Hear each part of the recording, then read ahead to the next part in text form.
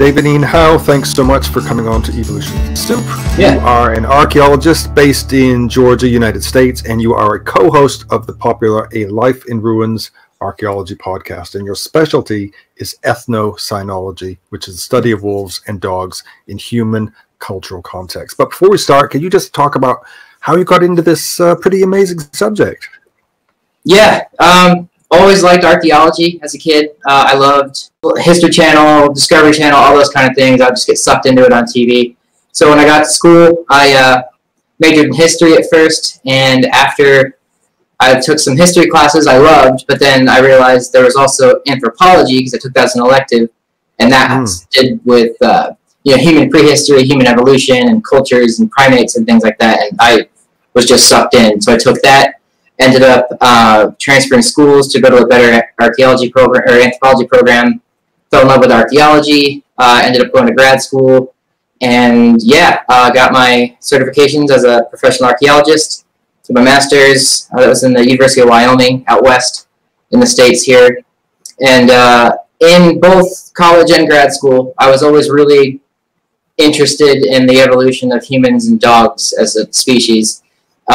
Separate species, and the domestication of dogs. So I started just learning about it, and I realized that you could do that with all kinds of anthropology, and there's stuff all over the world about it, and I just started writing about it. And ethnocynology is a term coined by Brian Cummins. He's an author, and he's an anthropologist as well. And ethno meaning people, cynology meaning the study of dogs. So it's basically dogs in human cultural contexts, and I think it's a really fascinating subject, and I ended up writing about it. I pitched wrote several papers about it, and I pitched an idea to TED Ed about the history of dogs and the story of it, and they ended up writing or helping. I wrote it, they produced it. It's on their YouTube channel now.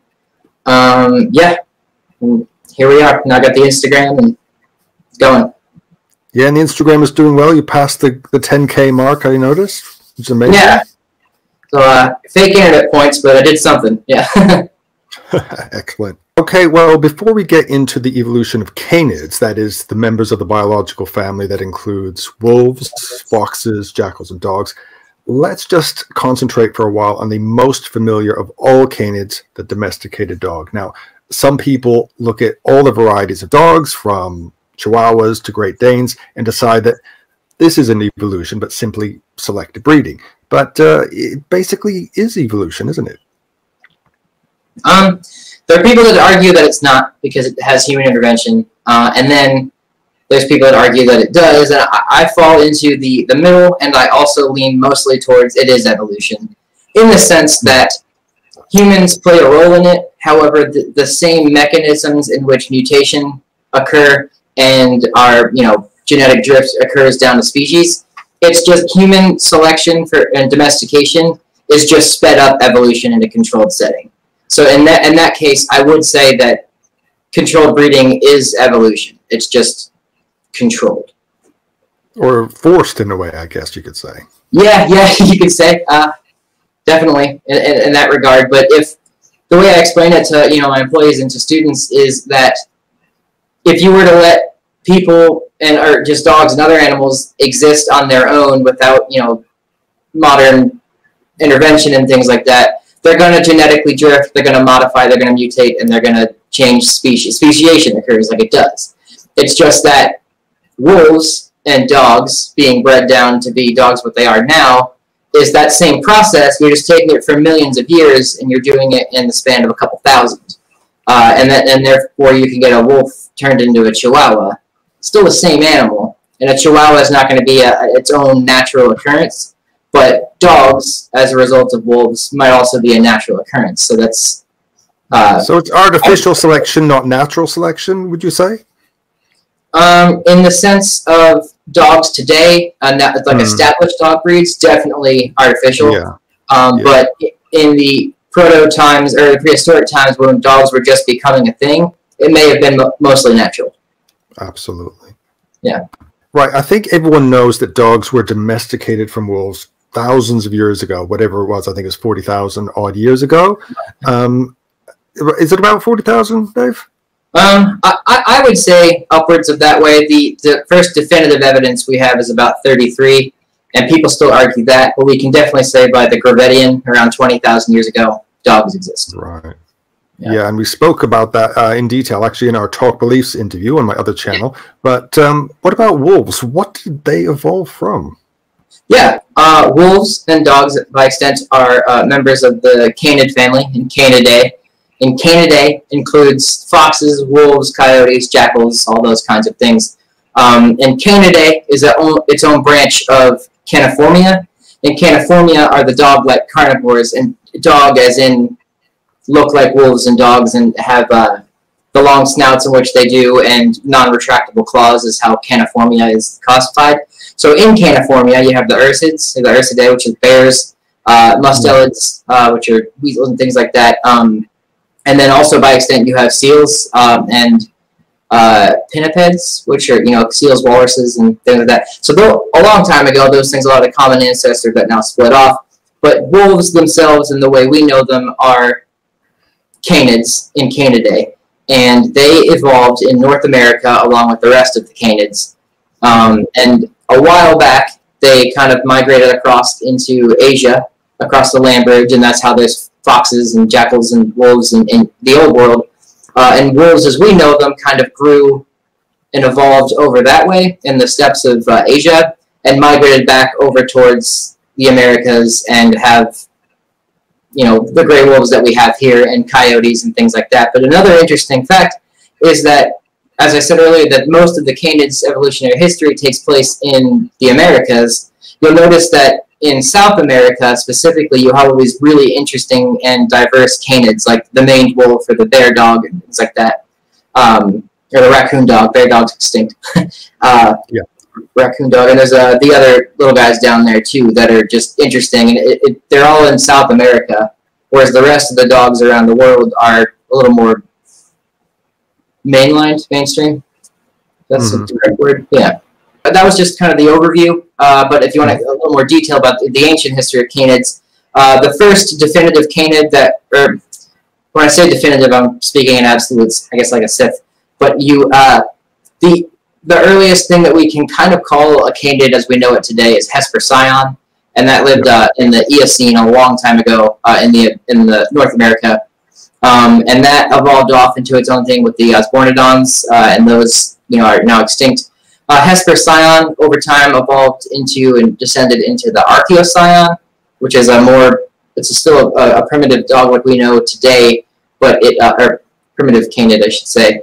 And that branched off into the Epicyon and the Borophagenes. And the bone-crushing dogs, are extinct now, but those were their own type of species that lived a long time ago.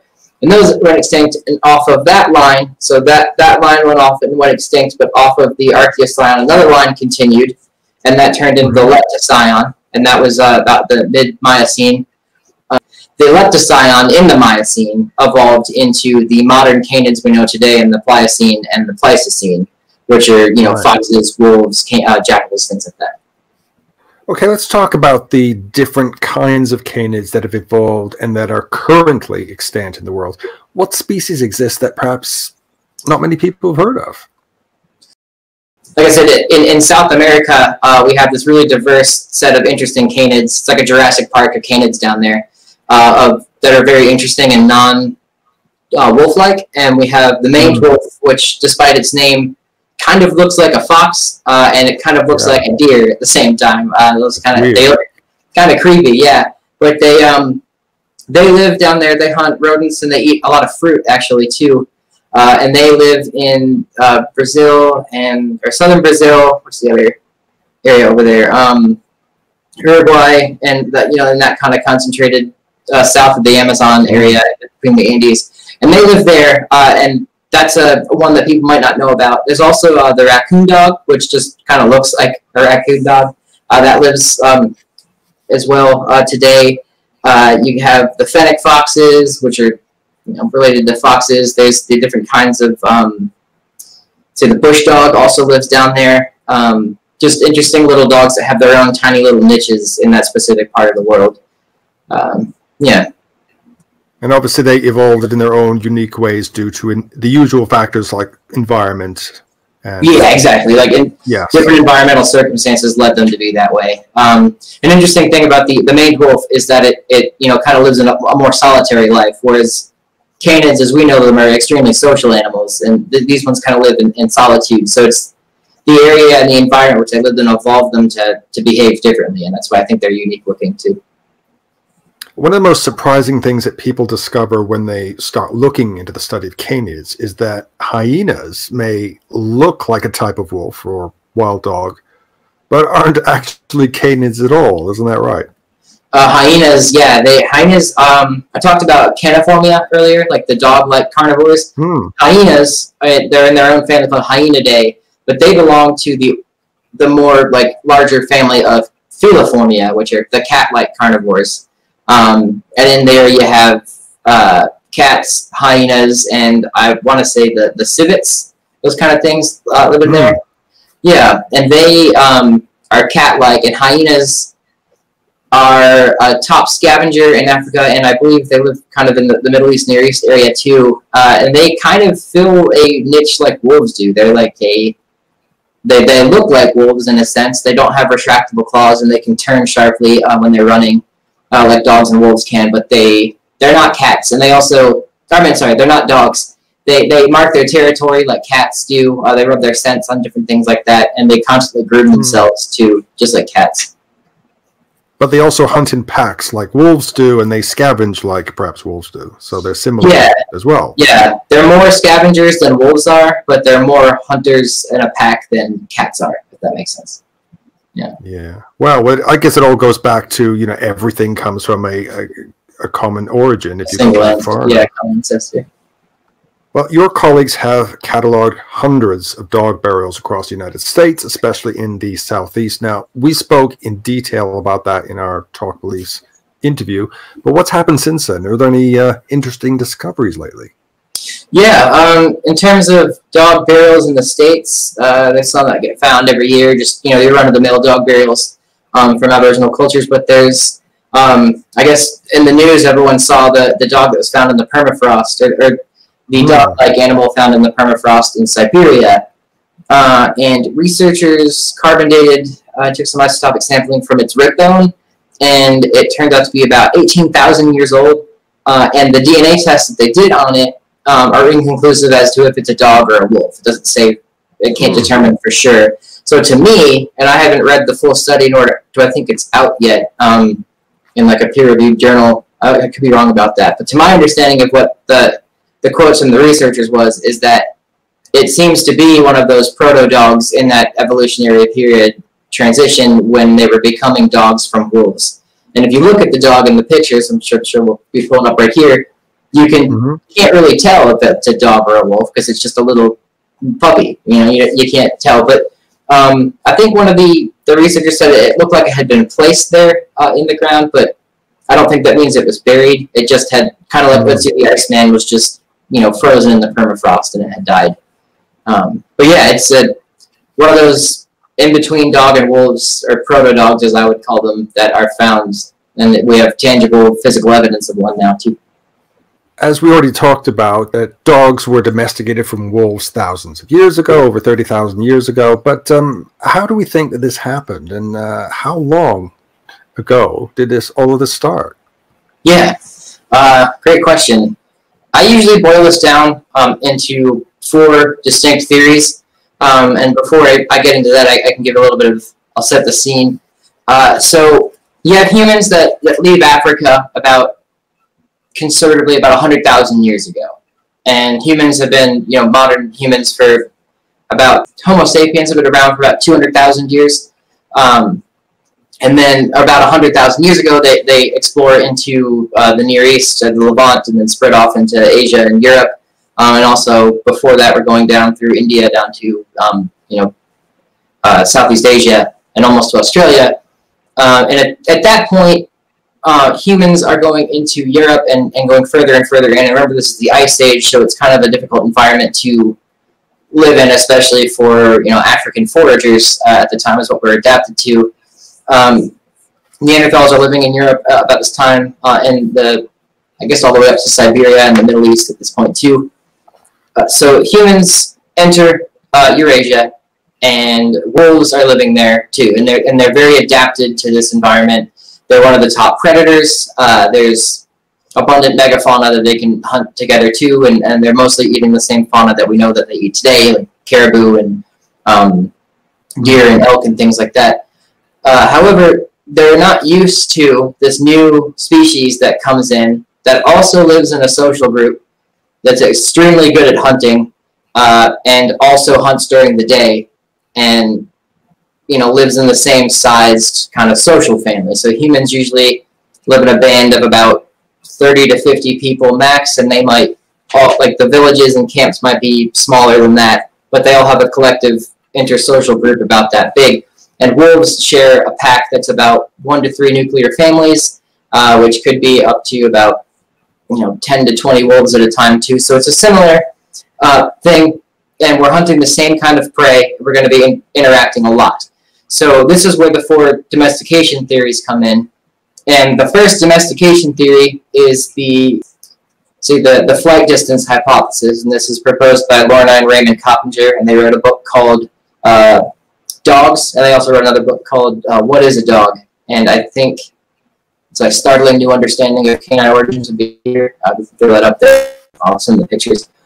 They talk about flight distance. That's the first theory, and flight distance is the fight or flight instinct of canids, or any mammal for that matter.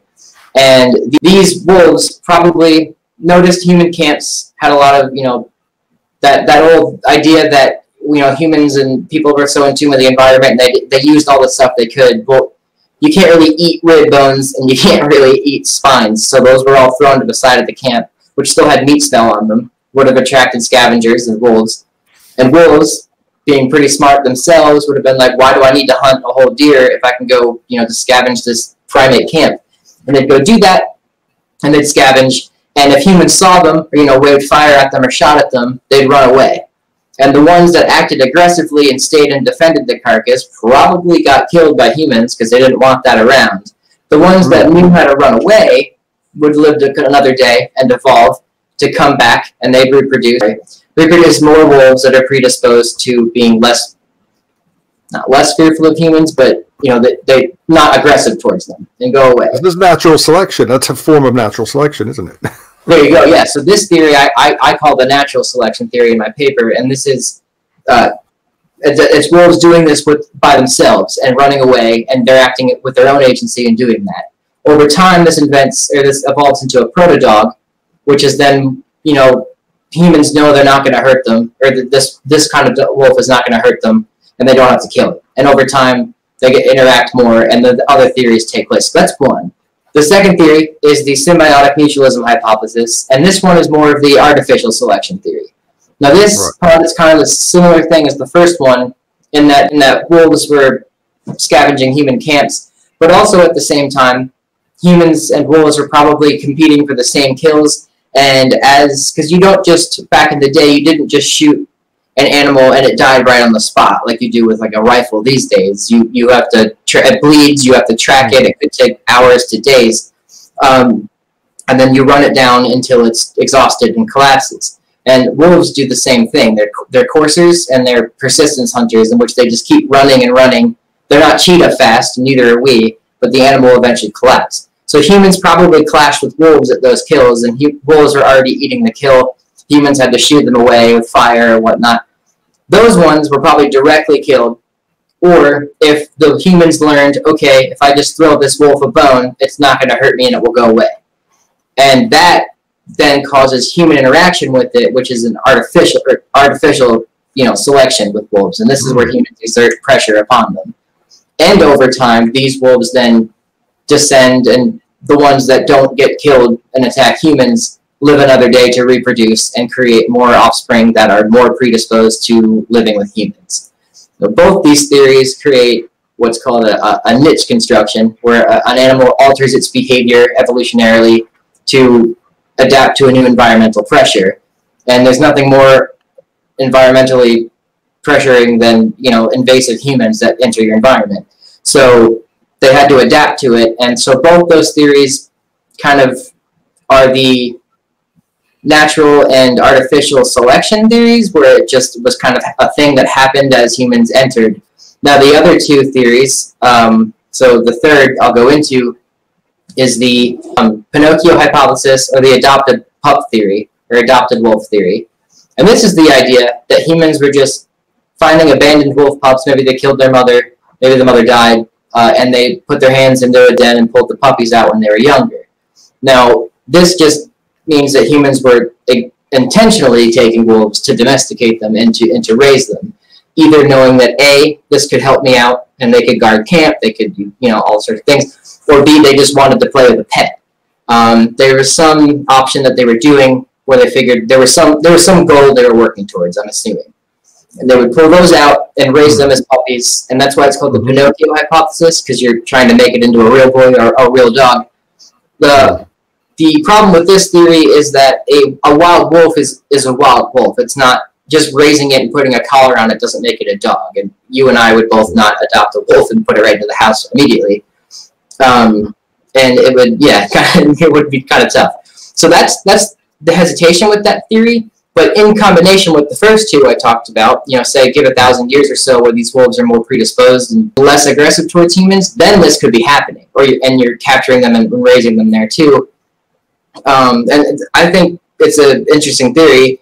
And the fourth one would be the captive wolf hypothesis and the fur hypothesis, or fur trapping hypothesis. And this is a newer one. This is Germain-Prix et al., I want to say 2015. She has found in Europe that there are a lot of wolf bones that have cut marks on them for how they were being butchered by humans in the late Paleolithic. And yeah, it looks like these cut marks, and as we study cut marks archaeologically, you can see if they were just whacking it and butchering it for no reason with no purpose, or they were doing it with purpose. And the way these cut marks reflect on the bones is indicative of trying to preserve the furs, as we would do it today, or a taxidermist would, or a trapper.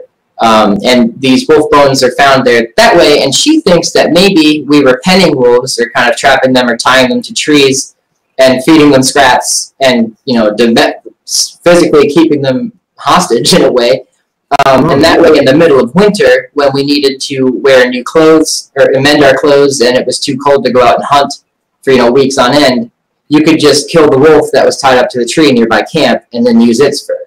It's also an emergency food source. Also, if you tie them up around camp, then nothing else is going to come invade your camp or scavenge because they're going to be too scared of the wolves that are there. The other animals don't know they're tied up, so that could be a way too, and that could be in tandem with the adopting wolf pups theory. And if it has never known living with a pack of wolves, it only knows humans, it might be a little more less inclined to bite you. But it's still a wild animal. So it could be a combination of all these theories. It could have happened on its own, like the first theory posits, or it could just be that maybe they just were intentionally grabbing them. But genetics point to that this domestication process happened twice in the world, once in Europe and once in Asia, kind of around the same time. And we can tell that through genetic ancestry of these DNA studies that are done. And once wolves were domesticated and dogs were an established technology among people in the Upper Paleolithic, and they were meeting each other more, and by the time of the Ice Age ending, when we start settling down and trading a lot more, it could have been that these dogs were being traded, and they had a certain stock that was faster, they had a certain stock that was stronger, and then all this genetic admixture happens, and we have the dogs we have today. But genetically, we can see that it happened twice, and it happened sometime between 40 and 20,000 years ago. Wow, so fascinating. Yeah. Okay, David, that was really fascinating and great to see you again. I will leave links to your ethnocynology website and Instagram in the description below. Sure. And if people want to get in touch with you to ask you questions and relate some stories, would that be all right? Absolutely. Great stuff. Okay, David, thank you once again. Thanks, Mark. Appreciate it.